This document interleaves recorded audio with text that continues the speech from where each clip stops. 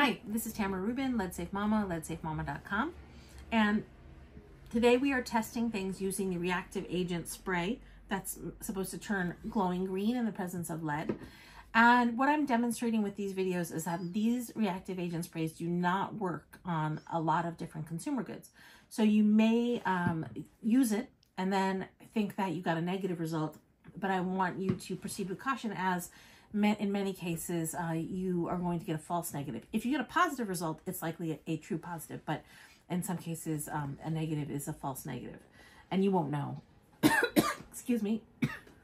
And one thing you can do is you can look these items up on my website. I will post the link for the test results using XRF technology for this particular cup, along with other videos we're doing, putting the link in with the YouTube video, because we can have a clickable link in the YouTube video. So please subscribe to the YouTube channel and you can see more testing of consumer goods we've done. And we have over 4,000 articles on the Lead Safe Mama website with consumer goods test results, detailed discussions, whether or not something's a risk to use, and that sort of thing. So this cup made by 4Life, can you see it real quickly? Mm-hmm.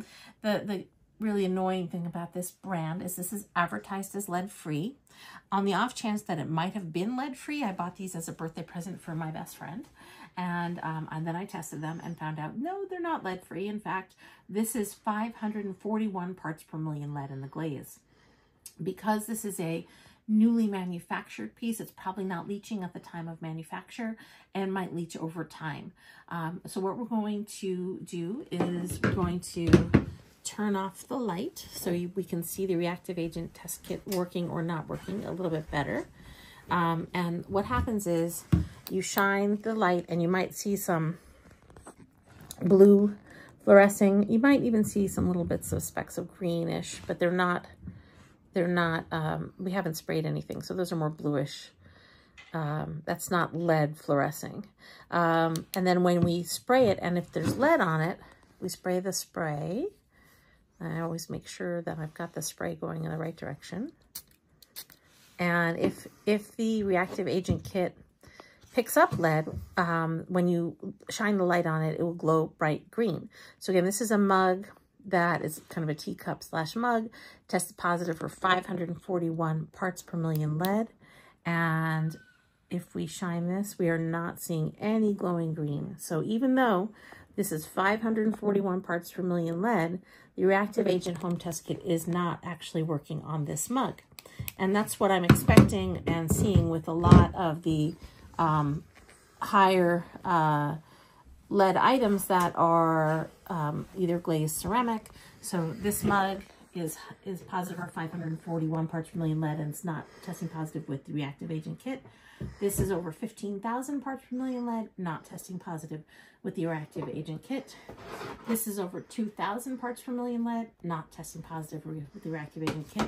And this is over almost 300,000 parts per million lead and not testing positive with the reactive agent kit. You can learn more about this by subscribing to our YouTube channel. You can see items where the reactive agent kit does work, and you can see it working. And there's also a link to the kit if you'd like to buy it to try it out on items yourself at home. The main takeaway with this testing is that consumer goods really can't effectively be tested using a home test kit. The home test kits work well on paint, and they might work on some consumer goods, but not all. So just because it tests negative with the home test kit doesn't mean it's necessarily safe to use, especially for a vintage item, and especially with something that you might be using hot or with hot or acidic beverages like a coffee mug. You want your coffee mugs to be lead-free, and I'll put some links to lead-free coffee mugs in the comments on YouTube as well. Thanks for being here. Please subscribe to the channel. Lead Safe Mama, leadsafemama.com.